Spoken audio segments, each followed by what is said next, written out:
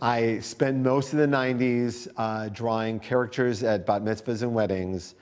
It was so bad. Because people would get drunk and they go get mean with each other, like, don't forget her mustache. Like, and I just hated it. I just really, really hated it.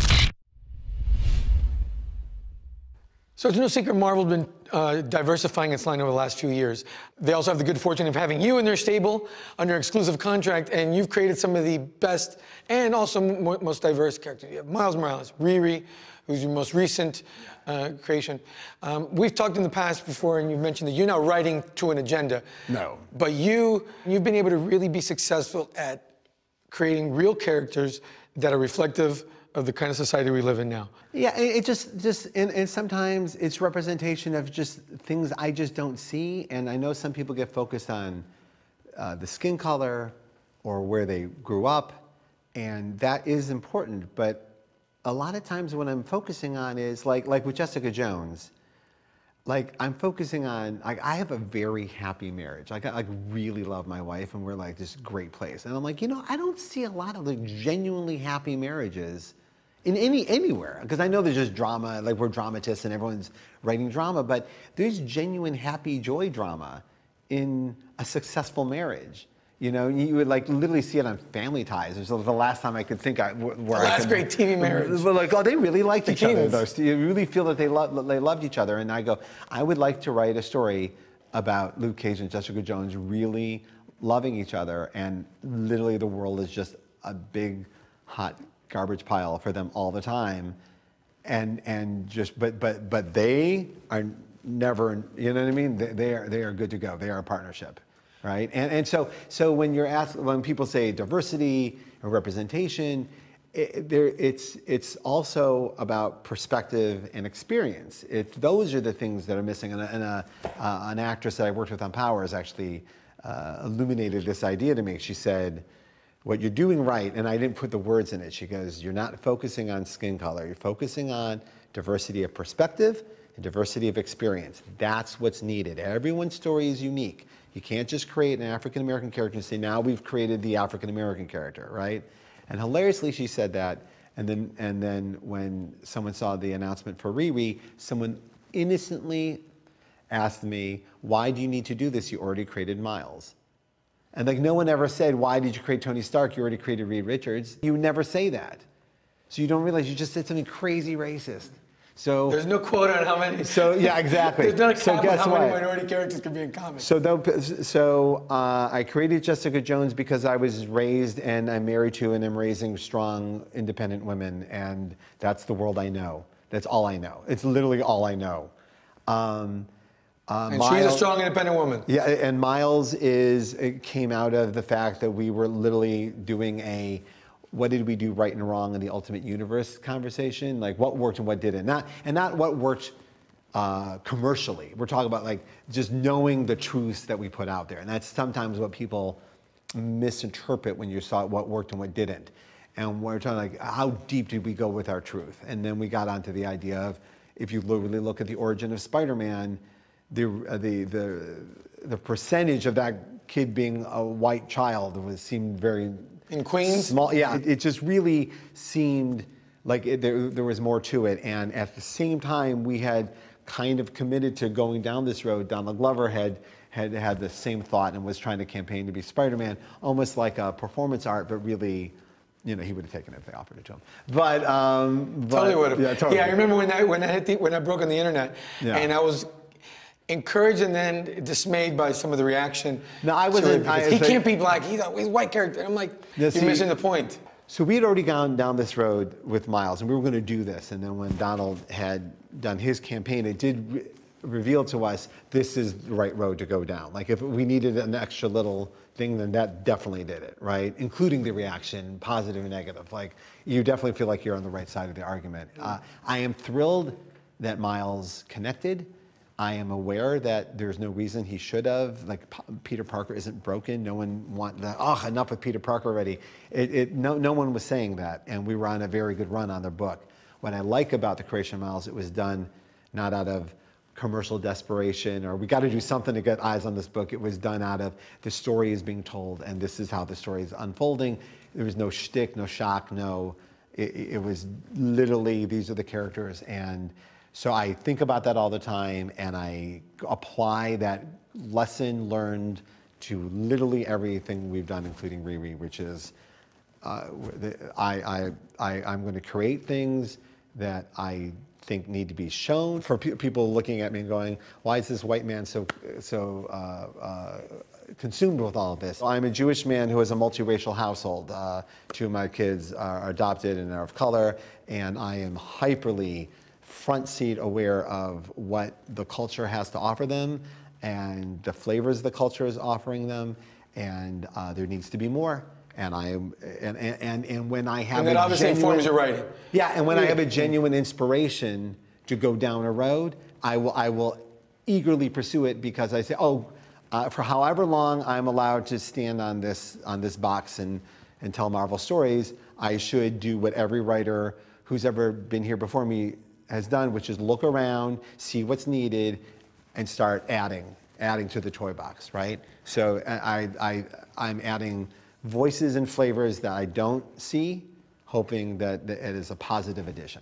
So I'm thrilled with the results and response. So Miles Morales is going to be in an animated film coming out supposedly next year. Supposedly, yes. Supposedly, I am consulting on an untitled Spider-Man movie that may or may not have Miles Morales in it in December 2018. You got that, Marvel? He said all the official talking points there. I may or may not be so thrilled about what I've seen so far that I'm going to burst, yet I have to sit here with a Zen poker face and pretend I vaguely know what you're talking about. NDA, anybody?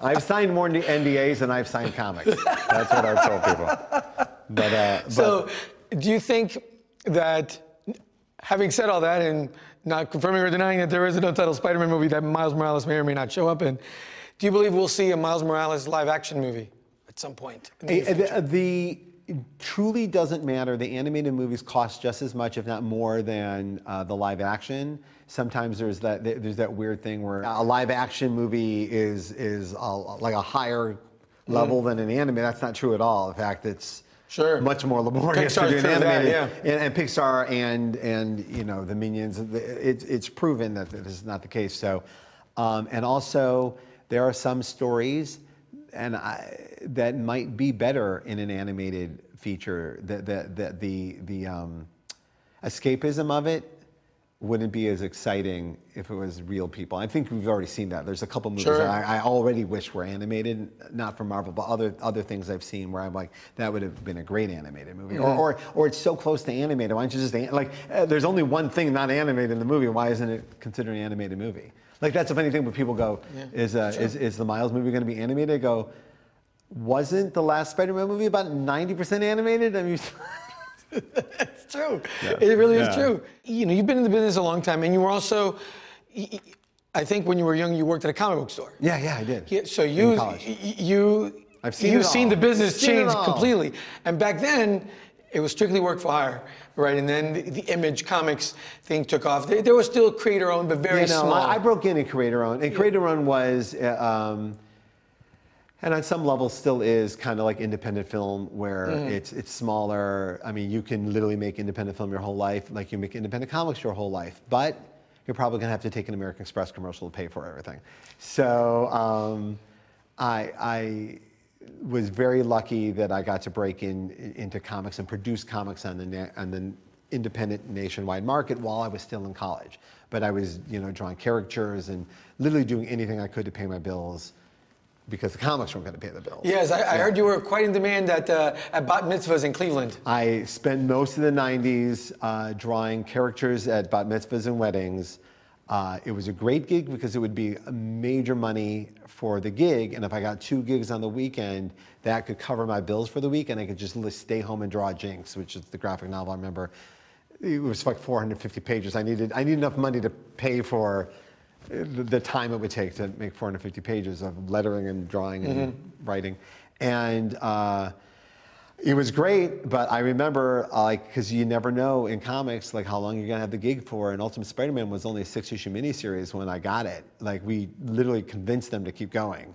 But it was issue 5 where I finally turned to my wife and go, I can't do these characters anymore. This is it was so bad. Because people would get drunk, and they go get mean with each other, like, don't forget her mustache. Like, and I just hated it. I just really, really hated it. But I must have done thousands of them. There's people all over Cleveland with some. Do you see them on eBay? No, people Brian don't know. Bendis is a caricature from My Bat Mitzvah. 25 bucks. The funniest thing I did is I got hired to do for the Cleveland Improv. They hired me to draw their walls. Like I did like these giant murals of every comedian ever. It was the greatest thing I'd done at the time, like elaborate. It took me all summer, and I'm such a comedy nerd, and I got access to the club for the whole time I was working. It was great. And somebody has them, and they found them, and they texted me, I have these. Do you want them? I go, yeah, I kind of do want them. They go, okay, $3,000. I'm like, well, that's not what I got paid to make them. Why would I? Anyway, so it's sort of funny. I'm always curious to hear about creators who see their works adapted into other mediums. And you've been fortunate to see many of the characters that you've worked on adapted into TV. Every actor that has taken a role of a character I've created has nailed it. Kristen Ritter. It's Jessica Jones. I mean, but Jessica Jones, and then promotes it with such love and vigor. Like it's such a partner in promoting her to the world. Like the acting is great, but it's also just that she represents it phenomenally well, and and all those things. When you get to know the actors and get to really, now we're sharing a spirit. You know what I mean? It's surreal, and what's added to the surrealness is that the level of quality of the adaptations, some of which I have absolutely no interaction with. I have no interaction with the people, Agents of S.H.I.E.L.D., and they throw in some of my absolute favorite stuff. Victoria Hand showed up on that show. Like that's the stuff I would have put on the show if it was my show, and they kept doing it without knowing how much I love this stuff. So, and even Joe Quesada was working on those Yo-Yo Rodriguez the shorts. Right? He directed those, right? Yeah, he directed those, and I was like, and I go, what are you working on? He goes, I'm doing some Agents of S.H.I.E.L.D. It's Yo-Yo. I go, Yo-Yo's getting a thing? Like, even Yo-Yo got a solo spotlight. It was crazy. And she's amazing. I love Agents of S.H.I.E.L.D. Yeah. Yo-Yo's one of the best new characters on that show. But I don't talk about her endlessly, but me and Alex love her just as much as we love Scarlett, which is this major thing that we created. So, you were executive producer, and I believe you wrote a few episodes of the Powers TV series, right? Yes. I'm curious, as we're talking about your work being adapted into other mediums. You were trying to get that made into a TV show for a long time, and then you went to Sony's PlayStation Network, and you got 2 seasons out of it. Yeah. Did you feel creatively fulfilled by that as much as if you would have gone to, say, a bigger network that maybe would have given you more money but less control? No, I had a lot of the control. That was the plus. It was all in-house. It was Sony producing a Sony TV show for a Sony platform, so there were less chefs in the kitchen, which is great. Now the first season was Charlie Houston ran the show, so that was not as creatively fulfilling for me because I wasn't creative. I wasn't looking for it to be creatively fulfilling. But on the second season, they asked me to come on board as a more active producer, so it'd be more like the book. And that was me and Rami Ubashan who ran the show, and I was kind of like right there with him. Running a show means you firing a lot of people sometimes, and I don't want to do that. I just want to write and produce. So the second season, I was way more actively involved, and that was a great experience. Obviously, I'm sure you have a deep love for Powers. I think it was your big breakthrough franchise, and it's a book and a show that a lot of people have really a great affection for. What's next for Powers? Are we going to see it? Well, no, we'll continue the book, and Mike just put out his art book this week, which we're really, really proud of. The next big thing for us is Scarlett. Scarlett got picked up to be a TV show. We're going to film here in Portland, and it's dangerous and timely material. So who picked it up? People know that it was at HBO last year. It is no longer at HBO. It is a comparable network, and as soon as that deal is closed, I will not shut up about it. But that is what is next for us is the Scarlett TV show, and there's another book of mine that just got sold, and as soon as the ink is fresh on the press release, we'll let you know about that too. But it's pretty exciting. Now, what's cool is.